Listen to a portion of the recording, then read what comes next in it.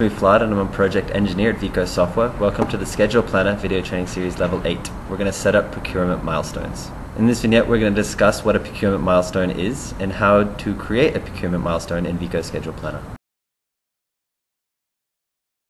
From the bill of quantities we'll need to navigate to the Gantt chart view. We can do this in the side navigation bar.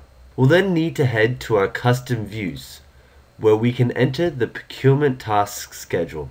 It's important to note that we'll only ever be able to enter the procurement task schedule from the Gantt chart view. We're able to adjust the procurement milestones in a couple of ways. We showed you previously that we could adjust these in the procurement task dialog under the Advanced tab. Alternatively, we can drag and drop these icons to suit our schedule as we require it to be completed.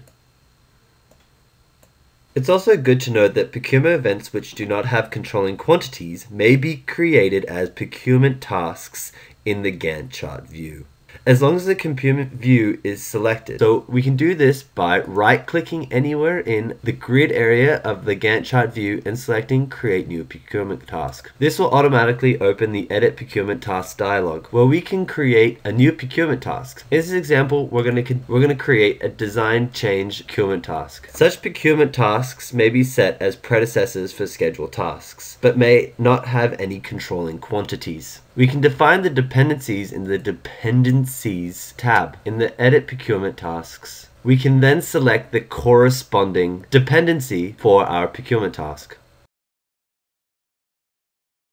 In this vignette, we've learned that procurement milestones are used to identify time considerations to begin a task. We also know that Vico Schedule Planner pulls milestones to the commencement of the task, so we can understand the time relationship